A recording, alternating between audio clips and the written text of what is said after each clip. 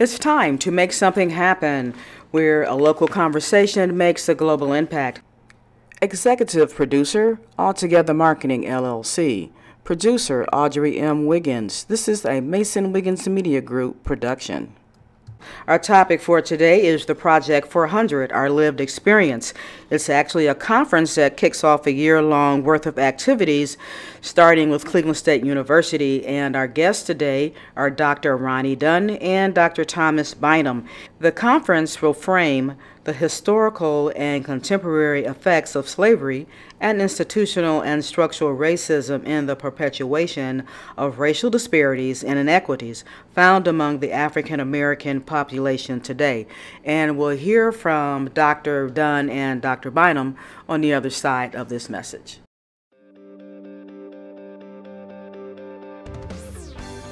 One of the most fundamental parts of doing business on the web is keeping your customers' information safe. Fear of hacking and other security breaches still makes a lot of people jittery about disclosing their credit card numbers and other private information online, like their home address and telephone number. And if they suspect that it could be compromised when they make a transaction on your site, they're going to take their business elsewhere. That's why you need an SSL certificate for your website. Hello, I'm Audrey, and it's time to make something happen. Thank you for tuning in to our show today. We have some awesome guests from Cleveland State University. We will be interviewing Dr. Ronnie-Dunn. He's the Interim Chief Diversity and Inclusion Officer and also the Associate Professor of Urban Studies. And we also have Thomas-Bynum. He's the Director of Black Studies Program and Associate Professor of History. So thanks, Dr. Bynum and Dr. Dunn for being here today. Thank you for having us. Yes, absolutely. So the topic of our show today is Project 400, Our Lived Experience. And it's a major conference coming up this weekend. It's kicking off a year-long project of events and observations. And so Cleveland State University and multiple community partners will inaugurate a year-long observation of the arrival of the first Africans brought to the British colonies in North America in 1619. Project 400, Our Lived Experience, will present a series of events that examine slavery's foundational significance to the historic and contemporary challenges faced by African Americans, acknowledging the obstacles that have been overcome while highlighting those that still remain. So we had a lot of spirited conversation off camera. Let's try to capture some of that in our interview today. Yeah, so just to start off, giving us some little background, Dr. Dunn, on Project 400, Our Lived Experience. Sure. Well, this conference, this idea of commemorating or observing this historic moment, actually, it stemmed from a conversation that Thomas and I had when I initially came to the role of Chief Diversity Officer last July of 2018. Okay, very forward thinking. It struck me. I mean, I'm a student of history as well. While I'm an urban sociologist, I also am somewhat of, not like Thomas, a pure historian, but a student of history. So I was always cognizant of the fact that this is the 400-year anniversary. Okay. We were coming up upon it. So not having heard anything being discussed about plans at the city level or anywhere in the greater Cleveland area to observe and commemorate this historic moment, I contacted Thomas and Prester Pickett over in the African American Cultural Center, and we had a discussion about the need to do something. So that's where this emanated originally. There was still a little time passed before we actually convened a planning committee and started planning in earnest to make sure that this moment in history did not go unobserved. Absolutely, and actually it's garnered national attention, hasn't it? Yes, absolutely it has. The New York Times has I think theirs is entitled Project 1619. Yes. And so they have, at a national level, raised this issue to the attention of the country. Absolutely, yes. And Dr. Bynum, tell us how your role in the project is going on. So I keep calling it a project, but yeah. conference and events. So as Ronnie mentioned, he did come and talk to Preston and I about creating a commemoration of the 400 years of black people in this country. So initially there was conversation about creating an event that would commemorate the 400 years. And I'm glad Ronnie did take this initiative and move forward with it because thinking about 400 years of black people in this country, I mean, there's a lot of history here, a lot of history. But as we point out, those first Africans arrived in 1619. They arrived as African, taken as slaves from Angola, brought here to Jamestown, Virginia, what they call Point Comfort was the area which is now Hampton, that area of Virginia. But those first Africans that arrived, because Virginia did not have a legal institution of slavery, it is believed that those Africans were treated as indentured servants. That was the predominant labor system that existed in Virginia at the time. Indentured servants mostly were white men and women between the age of 15 and 25 who sold their labor in return for their voyage to the New World. Those Africans benefited to some extent from this system of indentured servitude. I mentioned that Anthony Johnson was able to acquire 250 acres of land for being head of the household, each dependent. Wow. That you were given 50 acres of land. And then he had also, Johnson had acquired a white servant and a slave. But he would go on and his descendants to create a farm called Angola. And that was out of Virginia, but in some part of Maryland where they created that farm.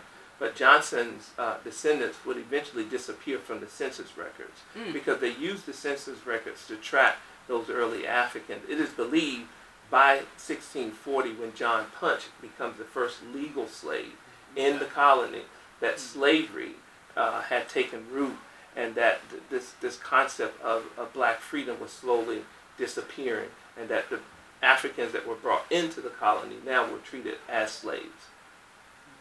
Wow.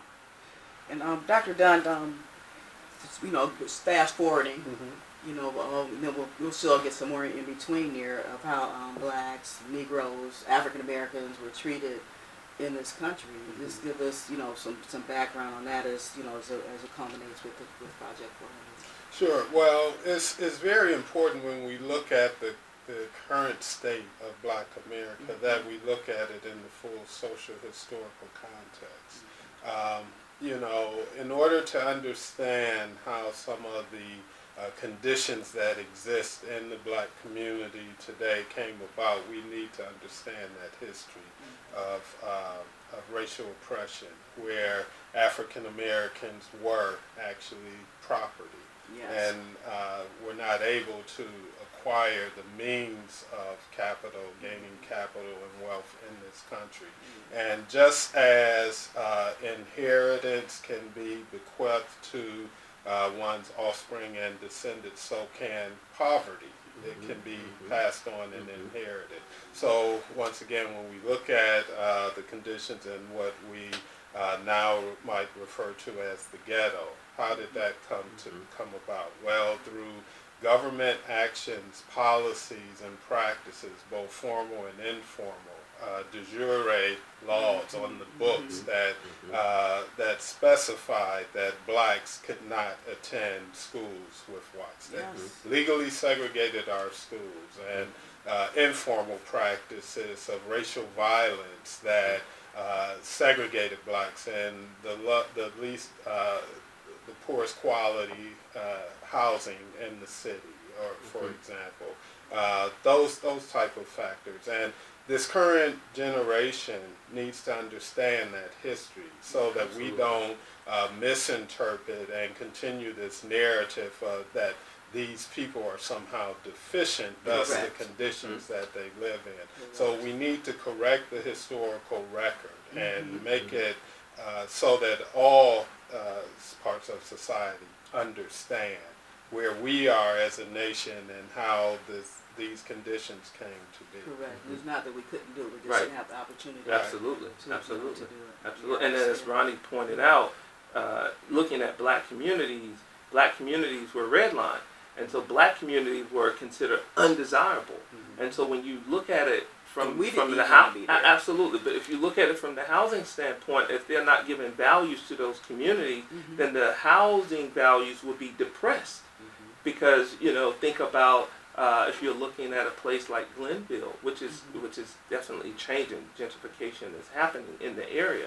But the amount that people would receive for their homes would be less than someone, say, living in Cleveland Heights or Shaker Heights, which those areas were considered desirable areas because whites inhabited those areas. Places where black people inhabited, when you look at the map, they had a map and they would show in a radius, square mile radius, what areas were considered to be good, bad, or uninhabitable. And so most of the black communities were considered, you know, in that red zone bad, where they would say that the property values weren't significant.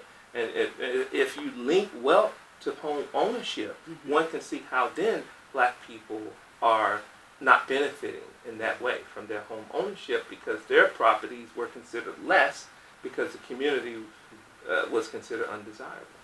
And actually, to Thomas' point, the concept of redlining, banks and mortgage loan institutions would literally draw a red line on the map around communities where the African American community, and would not make loans within those boundaries. So if the housing conditions are already of poor quality, and then this took place during the Great Black Migration, so you have large numbers, hundreds of thousands of blacks leaving the Jim Crow South, leaving behind the racial violence and lynching and oppression, and coming to the North seeking economic as well as better social opportunities, and then to find themselves segregated and confined to these particular black areas, and the housing then becoming overcrowded, and bankers, real estate agents using what's known as blockbusting. When a black family would move in, they would then go to the white families in the neighborhood and say, look, there's a black family down the street, you better sell now before your property value decreases. So they would get them to sell at a low price and then sell it at an exorbitantly high price to African Americans. And I personally can speak to that. My family, I'm a native Clevelander, and we were the third black family to move on my street over on Gay Avenue in the Mount Pleasant neighborhood in 1964. I was 3 years old, and we were the third, and that's a mile-long span, that street that we moved on, and we were the third black family. And by the time I was in the third grade, the neighborhood had transitioned so rapidly. I can look at my grade school class pictures and see the transition. When I started kindergarten, my kindergarten class was probably 60 to 70% white. And by third grade, it's all black. I think there was one, when I graduated 6th grade, I think there was still one white student in that school. It's similar to my neighborhood too, over at Lee Harvard on Tarkington Avenue, and that one family, you know, stayed there. They were my next door neighbors. So people don't, you know, they don't believe this is real. You know, we talk about it. Like sometimes, you know, we have these experiences and they sound trivial, but it's real, and it has a real effect. You know, like you say, on the economics of the community and the opportunities that are available. And so at the conference, I know there's going to be like 2 days, 1.5 days of discussion, and you talk about to mobilize people so we can create a real movement. So tell us a little bit about, you know, what are the topics basically for these panels? Well, the panel sessions will be in 4 primary tracks, those being criminal justice, education, health and health disparities, and economics. So within that, some of the panels, the topics that will be discussed are police brutality, racial profiling, which is my area of expertise, in the education, school segregation. We have a panel with a technology-oriented educational panel with 3 of the 4 African-American directors of NASA research centers are here in the greater Cleveland area. Now 2 of them will be with us, as well as the moderator, who's a director out at NASA, African-American female, Robin Gordon, will be moderating that panel session. And so that's an example of some of the topics. Okay, and Dr. Bynum, who are those panelists? So for the one that I'm moderating on the contemporary manifestations of racism, we have several individuals on that panel. But I was thinking about the one that was going to take place on Saturday on Henrietta Lacks. And Alan Neville, who's the chair of the visiting committee for class, College of Liberal Arts and Social Sciences, he's going to be here on that panel with Dr. Adrian Gosselin. And then they have a literary panel that Dr. Marilyn Mobley is a part of that panel as well. But I'm hoping with the contemporary manifestation of racism, I was talking to a colleague this weekend about gentrification. Now on the surface, gentrification is a good thing. People see it as a good thing because you're revitalizing communities. But if we look a little deeper at gentrification, what's happening, you're displacing people who've called that community for a very long time their home. As buyers go in and purchase these homes, they sell them at a higher price, thus pricing out those individuals who live in the community because they're not able to pay the property taxes. Because as the home value goes up, property taxes are going to increase, and people who've lived in these communities for 30+ years can no longer live in these communities because of gentrification. But then people are being displaced. There was an article in the Atlanta Daily Journal, or the Atlanta Daily World, I think it was called. There was a woman who was renting a home in an area that was beginning to gentrify. And the owner of that home decided, oh, this is the right time to sell the house, this is the perfect time. And so that family became displaced. Now, she had a job, she had several kids, so we're talking about the working poor. But she became displaced, and then she ended up in the shelter. Because gentrification is moving people out of rental properties in communities. As people go in and build homes, they don't want rental properties. They want home owners in those homes that are not renting. And so families are being displaced. So we're hoping that we can address some of the issues with gentrification, because we told it as, extol it as a good thing. But it's not always a good thing when families are being displaced and people are being removed from communities that they've called their home for a very long time. Absolutely, because I look at some of the apartments, or actually they call them condos, and the townhomes, and homes that are being built, even from here, say on up close to University Circle. And some of those townhomes I looked at, they're going for $400,000, 71st and Euclid. Now, you're talking about, is that gentrification? Because people in the community obviously couldn't live there. That's I couldn't live there. They're supposed to create mixed housing. I'm trying to move back, they're supposed into to create Cleveland as well. Yeah, that's supposed to create mixed housing, right? Affordable housing for people who've lived in the community for a very long time, but that's not happening. These people are being displaced. And we're also going to have a great keynote speaker, Dr. Dunn. Yes. We are fortunate to have with us Dr. Henry Louis Gates, renowned historian, particularly of African American history at Harvard University. Dr. Gates will be here actually for the Anisfield Wolf Book Awards, which this is Cleveland Book Week, and we were fortunate to be able to obtain Dr. Gates as our keynote. He will be discussing his new book, Stony the Road, Reconstruction, White Supremacy, and the Rise of Jim Crow. Will he have his books where almost like a book signing, or people will be able to purchase books? They will be able to purchase books. His time with us is very tight, so I don't know to what extent he will be available to sign books. But once again, we were very fortunate, and we definitely appreciate his graciousness. Absolutely, yes. People looking forward to being with us. Absolutely. So that's exciting.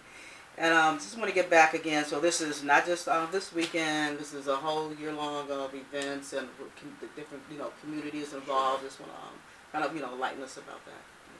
Yes, as we said, this is the kickoff of a year-long observation of the 400-year anniversary of the arrival of the first Africans brought to what is now the United States. And it's meant to be not only reflective on that 400-year history, but also catalytic in nature, in that we see this as the advent of sustained efforts to eradicate the present manifestations of racism, structural, institutional racism, that are still impacting our country and our society. Yeah, so you talked about Jim Crow earlier, and bringing that up till today, having the different experiences we still have. When I experienced something over the weekend, it's like just brought up all that old feeling, old emotion of being discriminated against. So, Because people, as I said earlier, people tend to think that racism is an individual act of discrimination, and that it's an individual act of violence, and we've confined it to that. And so a lot of our students have that understanding of racism, but racism is systemic. It's embedded in policies. It's embedded in practices. It's institutionalized, and they need to understand it's institutionalized, because if it wasn't institutionalized, then black people would have been able to forge ahead much faster and to move out in a society that was fully inclusive. But there are policies in place, there are practices in place to keep black people on the fringes of society. And we need people to really take that under consideration. And hopefully the conference will bring that conversation to the forefront, so people can walk away being cognizant that racism is not some individual act. That it's more than just the individual act. And we see it in today's society. We see it with the cultural wars that are happening. We see it with people saying we need to get rid of the Confederate monument. Why are they useful today? Why are they still a part of society? Why are they a part of public property? Right. In the South, we're fighting that battle. When I was at Middle Tennessee State, there's a building on that campus named after Nathan Bedford Forrest. Nathan Bedford Forrest was the grand wizard of the KKK. Wow. Nathan Bedford Forrest was a man, after black soldiers surrendered at Fort Pillow, right before you get to Memphis, they were slaughtered. And so here's a person that you're celebrating. Yes, absolutely.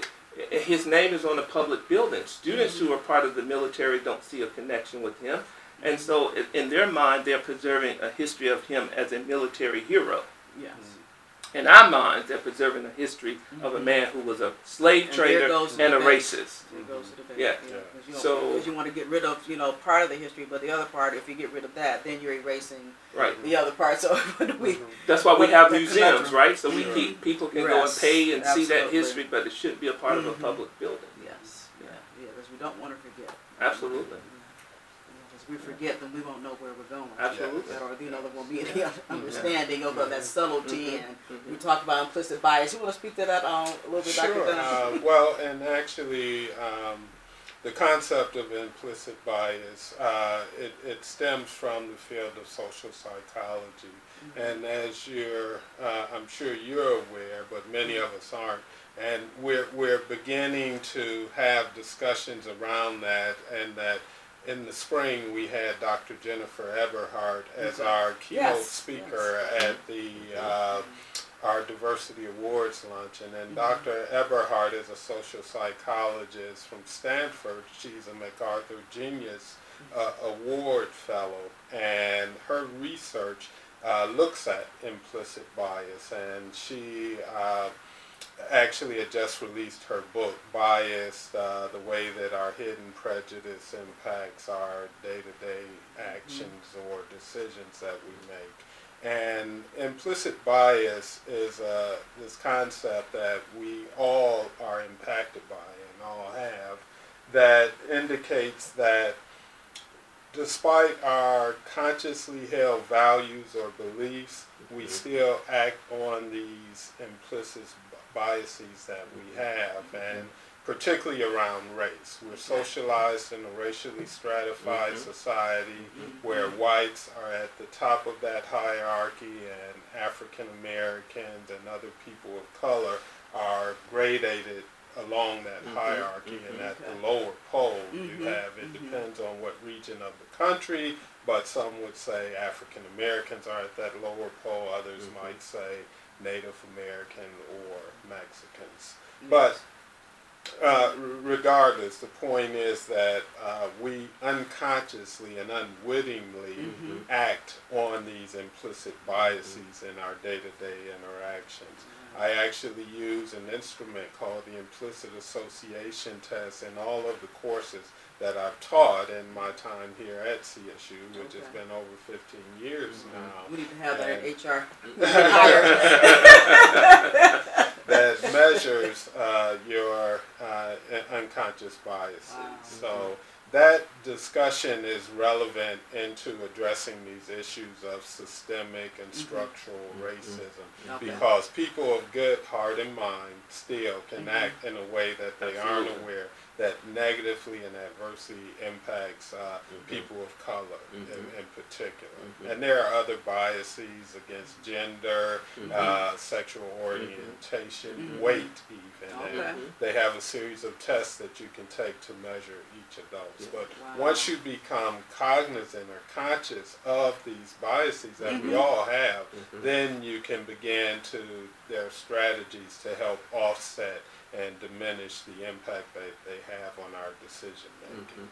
So that is relevant in this discussion of race and racism. Absolutely. And that if we're going to ever truly advance all citizens, everyone needs to take a look at their own selves and the way that they are impacted by it. So we start pointing that finger, right? Those three pointing right back at us. Yeah, well, awesome. This has been an awesome conversation with the two of you here today. It was really, thank you for giving me your time and help promote the event and the university as well through this conversation. So is there anything else that you want to cover? So we talked about some of the timeline, the history, background, overall objectives that we want to talk about, as we close out. Well, just let people know they can go to our website, project400.csuohio.edu, and find information on upcoming activities. We'll have a calendar of events. As we said, this is a year-long observation, and that calendar will continually be evolving. There'll be activities, events that people can engage in, not only here on campus, but throughout the broader community. And we do have other community partners involved with us. Case Western Reserve, several of our panelists are from Oberlin. I've had conversations with the Chief Diversity Officer at Kent State about also potentially engaging with us throughout the year. So once again, collaborating with our partner higher education institutions as well as other community organizations to continue this important dialogue. And I also like to add that the Black Studies program will be celebrating 50 years. We're going to have a 50th year celebration October the 12th, 5:30 in the Student Center Ballroom. Our keynote speaker will be Melba Boyd from Wayne State University. And so we're inviting everyone to come out. You can RSVP on our website, the Black Studies website. And if you go, and I often tell people, if you go to the link A to Z and just click on B, click on Black Studies, it'll take you right there to the website. So this is on the CSUohio.edu website. Go to A to Z and click on B. It'll take you right there to Black Studies. Yes. And I'll get some information out, about that as well, through my networks. Yeah, that'll be great. Post everything as well. Okay, well again, thanks again. I really appreciate your time. This has been amazing. Yes, thank you. And you go out and you make something awesome happen in your community. To showcase on MakeSomethingHappen.TV or appear on any of our web shows, email studio@mwmg.tv. That's studio@mwmg.tv.